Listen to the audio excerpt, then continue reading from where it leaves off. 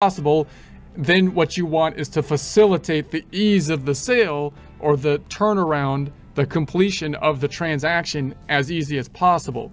And that often is the case where you have, like I say, a lot of sales to a lot of customers where you don't have a lot of repeat business possibly, or you're not working exclusively with them. You're not doing custom jobs with them. You're providing them this just goods, and you're trying to build confidence without as much personal interaction with them.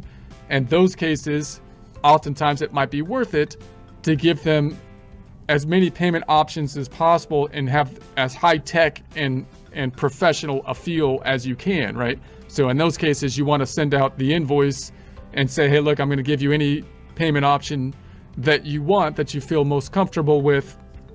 And you're going to, of course, have possibly fees related to those. So there's different fees depending on the kind of payment they choose. So you got the ACH bank payments, 1% here, invoices, invoiced, the card reader, and then the keyed when you actually kind of punch in the information in one way, shape, or form. So again, if you're diving into the fee structure, you might want to, you can research it at any given point in time so that you get the current fees, and you might want to talk to like a QuickBooks Pro advisor to see if they have any discounts possibly on the fees as well. Also notice the fees are basically structured here mainly when you're facilitating the transaction. So they're taking a piece when the transaction is being facilitated. So you might be thinking, do you have options then to be able to, for certain clients, possibly try to set up certain payment options which have less fees if you do a lot of repeat business with them and you have built trust with them and so on. And for other clients where a situation might be worthwhile to incur whatever fee depending on the whatever payment option is being chosen. Okay, so apps to facilitate accepting payments. So you could have apps that can help to kind of integrate with this. The two main apps that we might look at in a little bit more detail in future presentations are the QuickBooks Online app and the Go Payment app. So first, let's take a look at the QuickBooks Online app. This is basically just your QBO app. So QuickBooks Online is a cloud-based software. Now, I typically do my work on my desktop on it, but because it's cloud-based, they have the cloud-based app and you can do your work on your phone. So this is basically QuickBooks modified to work well on basically a mobile phone. Therefore has all, the functionality for the most part of just normal QuickBooks. It's not there, in other words, just to facilitate the receipt of payment.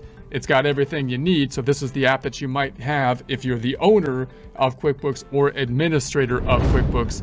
And in that case, you might be able to receive customer payments where you usually need to enter the customer name and options for transactions to add classes or custom fields. In other words, when you make a sales transaction, you might be using classes, which is an add-on type of feature to better classify your income statement, or custom fields, and you have more functionality to do that with the full QuickBooks Online application than with the Go Payment app.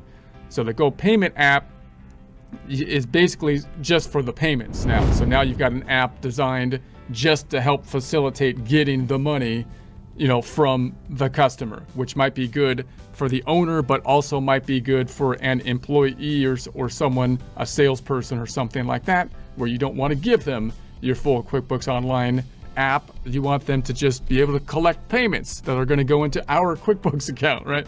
So basically used just for customer payments. So you got the sales receipt and payment. You may not even need a customer name. So you might be able to, enter a pretty basic format in order to receive payment, to get paid. Just enter the product or service or a dollar amount. May be used by a sales agent who is not the owner or bookkeeper.